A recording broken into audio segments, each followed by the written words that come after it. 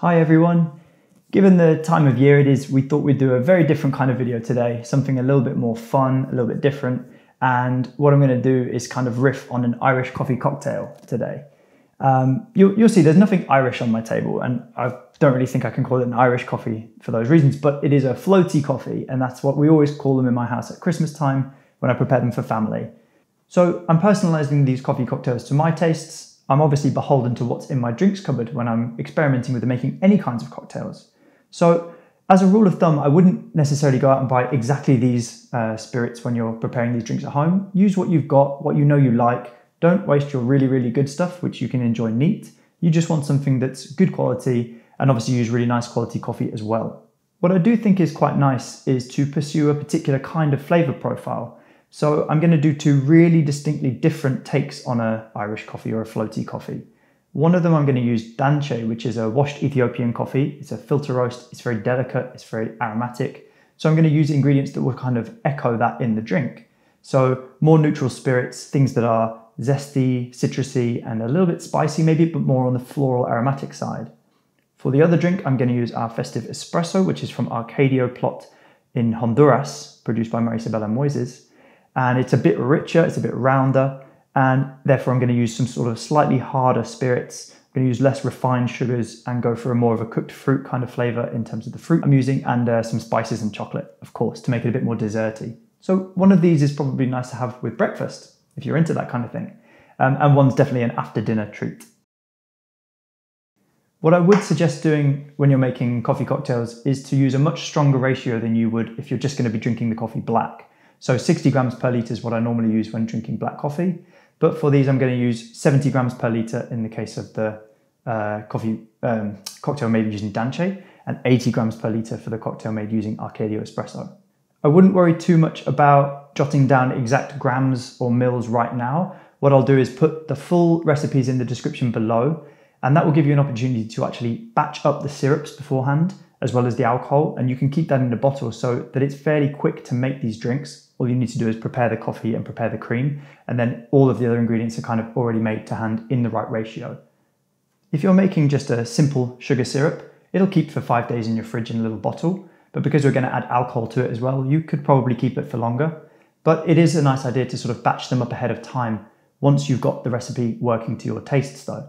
So I'd recommend preparing one initially just to get to know the recipe and make sure it's the right balance and strength for you. And then when you've got the right recipe, you can then batch it up. I'm going to use two different coffee brewers as well today, just because you can brew the coffee any way you want to make this cocktail. Espresso might be a bit intense, but any filter method or mocha pot or French press or anything like that will be perfect.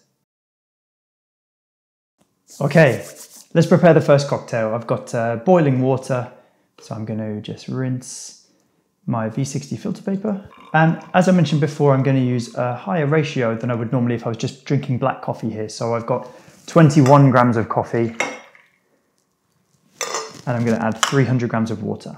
Now, because Danche is a very floral and fruity coffee, it's got kind of pineapple and peach notes to it and tons of like floral aromatics. I really want to sort of echo that with the ingredients I'm using in the cocktail. To sweeten it, I've just got refined sugar, but also a little bit of honey, which I think adds a bit of florality as well, and a sort of more complex sweetness. And then for the alcohol, I'm going to use some rum and some cachaça. I also let down the syrup with a little bit of clementine juice, and I saved a little bit of the peel because I'd like to sort of rub it around the glass and spritz it to get a bit more of the peel aromas in the cup as well. And then for a garnish right at the end, I've combined a bit of ground Szechuan pepper, which I find really floral and citric and just an amazing aroma, as well as some sumac. Again, echoing that kind of bright citric quality.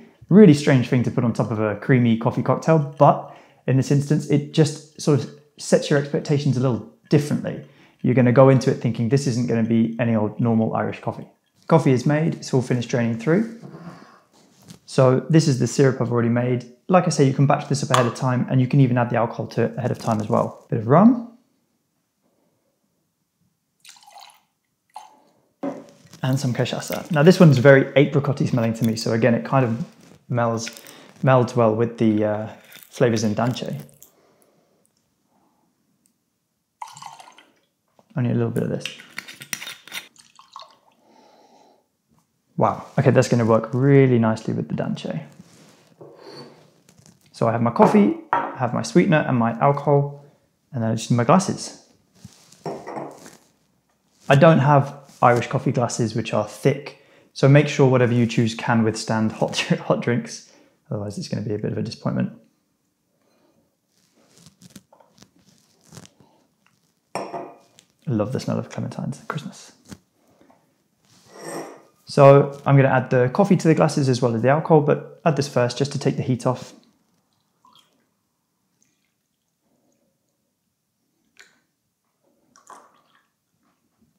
So we're almost there. The last thing obviously is the cream. I'm not going to shake cream sitting down. I think it will go disastrously wrong. So I'm just going to quickly hop and grab what I need. For this one, I'm actually going to add just 1 drop of rose water to the cream, as well as a little bit of sugar. I don't want to go overboard with the rose and the florality, but just that little bit, it's just going to hint more at the floral characteristics of the cocktail. I'm back with cream. So, once you've aerated it ever so slightly with a shake over ice, because I like it ice cold, when I'm then going to plunge through that into the hot coffee, just grab a spoon, just on the surface of the drink and pour.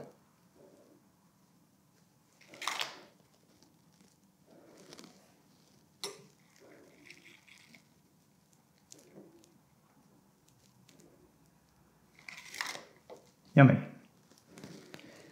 Now, I've put a little bit of rose water in the cream, and I'm going to sort of echo that again with these really floral spices, the sumac and the Szechuan pepper. So very unusual, I know, but I really dig it.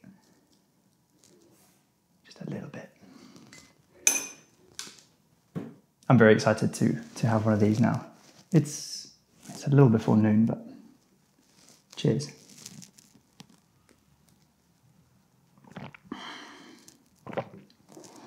That is so yummy. Oh, excuse me. Wow. Okay, because there's a little bit of clementine juice, you're again like accentuating the acidity in the coffee, which is like cooked citrus in this case. The sweetness is good, but it's not like a crazy sweet, like it's not too much. It's just the right amount here. Wow. And because of the spices and the rose water and everything, you get this really big like floral bomb to it. It's so unusual compared to what you might expect with a normal Irish coffee. I'm going to call this one Drunken Flowers because it is, clearly there's a bit of booze in it with the rum and the cachaça, but that's so floral and yummy. Oh, okay, I might have to finish one of these at least. There's no one else here with me today, so I might have to have 2.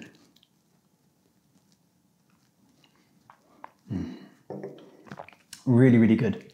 But if you just had a really heavy meal and you want something desserty and rich and chocolatey, we're going to make another one with Arcadio Espresso, which is a little more classic in flavor profile, and I'm going to call that one Blackout Curtains.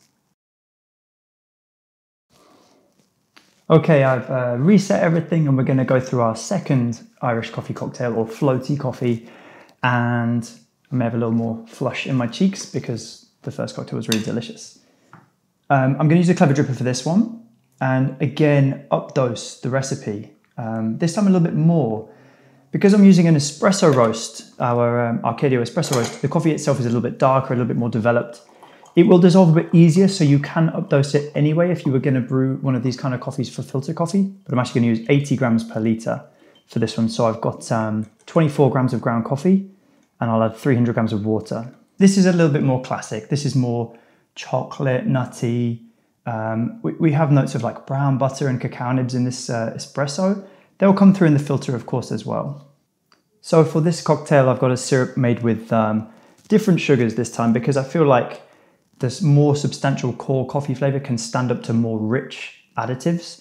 So I've got a mixture of maple syrup and palm sugar. So it's like jaggery or panela, I think is sugarcane, but that kind of unrefined, savory, fudgy sugar.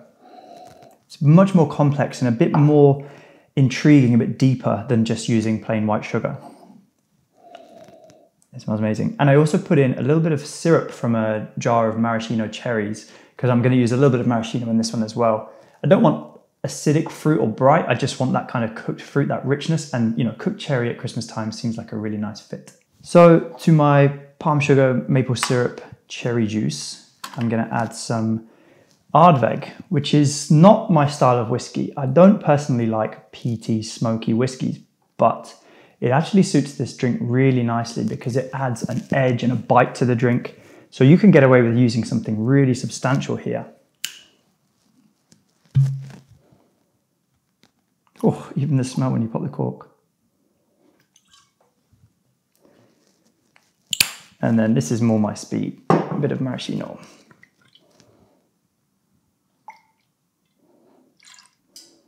Again, syrup first, just to take the sting of the heat out of the coffee, to not damage your glasses.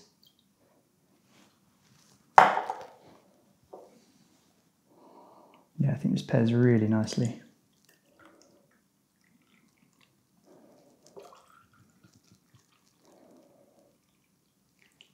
So I'm going to add a little bit of vanilla to the cream for this one. And slightly sweeten it up a touch as well, just to cope with the extra richness and sort of bittersweet characteristics in the coffee here. So excuse me for a moment while I get the cream. That should be lovely now. Thick, sweet and vanilla-y. And again, grab your spoon and just set it on the surface.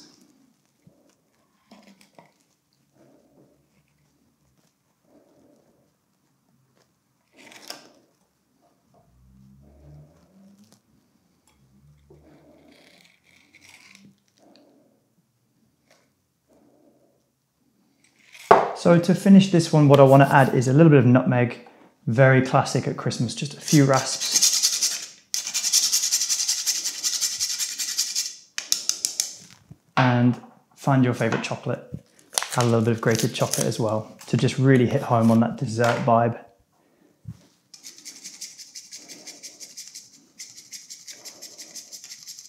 The smell is amazing. I'm going to drink this one. I was a little generous with the cream here. Okay, Merry Christmas.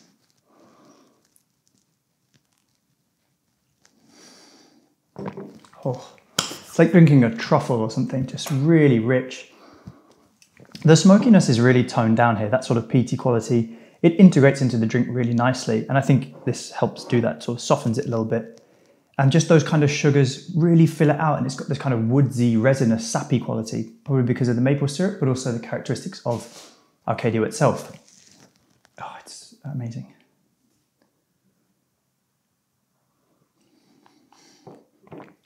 Nutmeg on top always reminds me of little custard tarts where they're finished with a bit of nutmeg. And I think that's just such a nice Christmassy flavour to add to this drink. I really, really dig this one as well. Much more of a dessert after dinner kind of one compared to the one we brewed with Danche. But as delicious, just a completely different take on an Irish coffee. Thank you very much for watching this little guide for preparing a couple of floaty coffees, different approaches to an Irish coffee that you can enjoy at Christmas time, of course, but whenever you want in the year, to be honest. I think using coffee in cocktails is really interesting, and there's loads of ways you can experiment. So if you've got any particular favourite recipes, do let us know about them. We'd be really interested to hear how you get on. And if you try any of these, I hope they work for you and you really enjoy them and they can sort of lighten up your holiday a little bit. That's all from us for today, so thank you very much for watching and we'll see you soon.